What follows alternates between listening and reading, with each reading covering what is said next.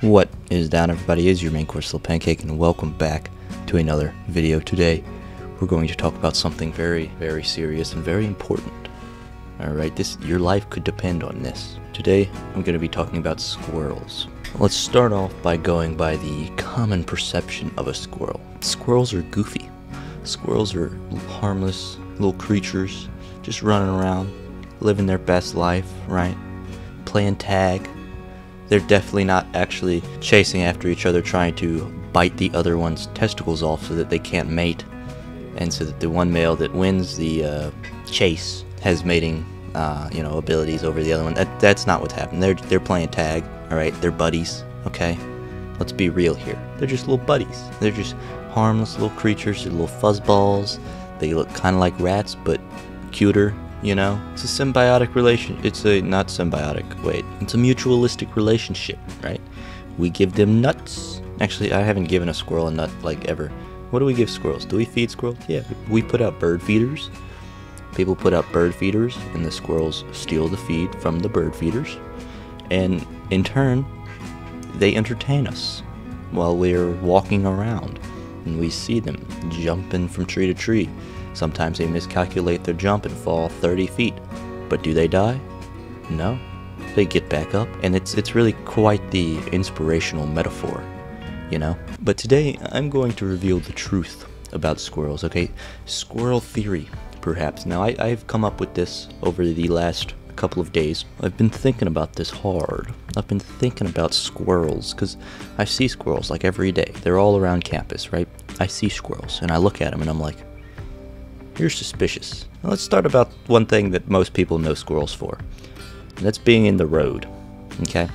Jumping out in front of you, looking at you dead in the eyes as you plow through them or swerve around them if possible. Many people think that this is just because the squirrel's head is about yay big and their brain is, well, probably about yay big.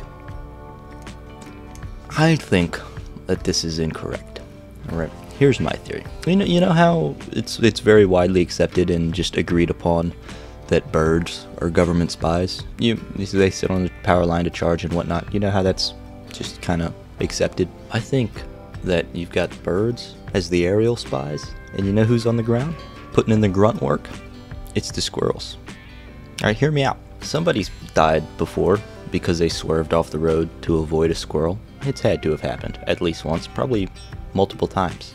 I mean, squirrels probably have like multiple kills per year, you know what I mean? I think that when those squirrels jump out in the road, right, and they look at you and they go, which way am I gonna go? I'm actually not gonna go either way. I'm just gonna stand right here and see what happens. I think it's a hired hit. That's a hitman. All right, that's a little small furry hitman. Think about this. Think about this. All right, where have you been that you haven't seen a squirrel? All right, if there are multiple trees in an area, there are squirrels in that area. Maybe in the like inner New York City there aren't, but Central Park, they're all over the place. I think. I've never been to New York or Central Park. That kind of, I would have to have been to New York to have been to Central Park, wouldn't I have? I've never been to the Big Apple, just the giant peach. Get it? Because my name's James. That's a literature joke. I've got stuff to back this up. Okay, these aren't just willy-nilly claims. I've already given you some evidence, right? I mean, obviously squirrels use these trees to recharge somehow. I usually don't like look inside trees, you know, squirrel dens and whatnot. I don't investigate, but I would presume that there's charging stations in there. I don't know the schematics of it, but there's something going on. There's something iffy, something suspicious. Another supporting statement. All right, think about squirrels in media. Okay, think around the squirrels in media. Have you ever seen a squirrel represented poorly in media? I mean, have you ever seen a movie or a TV show where there's a talking squirrel that's a rapscallion per se? I haven't. I mean, when I think of squirrels in media, I think of like Sandy from SpongeBob. Right, that's like number one, probably one of the most famous squirrels, right? She's represented as a strong-willed woman, you know, powerful, you know. She's gonna take the world by its neck and shake it around and get what she wants. You know? She knows karate. Over the hedge. Think about over the hedge. That squirrel's just a goofy little fella. Just zipping around all hyper, right? It's a goofy representation, a fun, exciting representation of a squirrel that makes you really love squirrels, makes you care about them, you know, see them as cute, harmless, little goofy creatures. I have one piece of media of a squirrel that I think is a cry for help. A Scrat from Ice Age. You know that little squirrel dude? It's always got his acorn, trying to catch it, you know?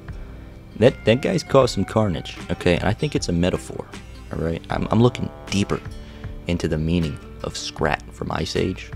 Didn't he, you know, he caused, like, he caused Pangea, I think, right? Or was that, I don't know. Didn't he, like, break the world in half? It's showing the destructive nature of squirrels, and people just write it off as goofy and silly, which is why it's still out there. If this was a direct call to action against the squirrel uprising, we wouldn't see it. It wouldn't be in our homes.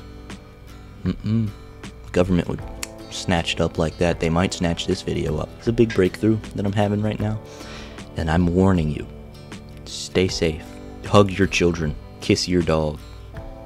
Okay? These are reasons I think that you need to be careful, alright?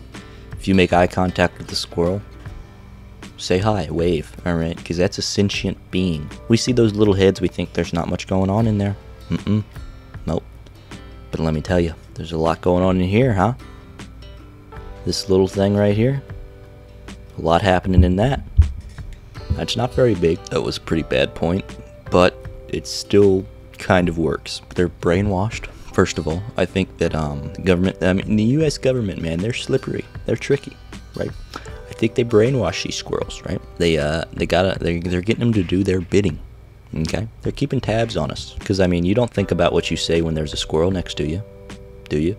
You just talk. Stay safe. Thank you very much for watching today. Thank you very much for listening to my spiel. I hope you all have a absolutely wonderful rest of your day. Stay safe out there. Like I said, keep an eye out. Be careful. Smash like and subscribe if you are part of the rebellion.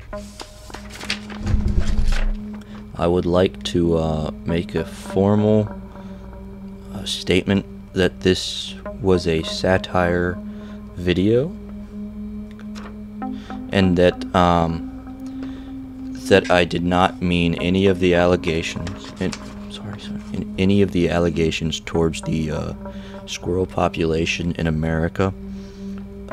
I know for a fact that they are not spies for the U.S. government, and that they do not work in correlation with the CIA and the IRS. They also are not in correlation with the IRS, and are not the reason Al Capone was convicted of tax fraud. This video was satire, and these squirrels are of no danger to you or your family. Was that good? Was that good? Yeah? What's that? Okay. Squirrels are also very stupid. You really want me to say that? Okay. They are unintelligent beings and should be looked over as if they are no threat to your existence. Okay. Thank you very much for listening and understanding. Okay. Do not spread the word of this theory, for it is not real. Thank you all. And what, dude? How'd you even get a macadamia nut? Was that a macadamia nut? No, dude. I didn't mean it like I'm not attacking. Quit being squirrely. No, I didn't mean it like that. No, calm down. I didn't mean it like that. Okay, we're friends. Now, look, I just made the thing. I just did exactly what you told me to. Okay? Calm down. No, listen. No, I didn't mean it in a racist way. I wasn't trying to offend you. No, there's no need to pull. There's no need for that. No, stop.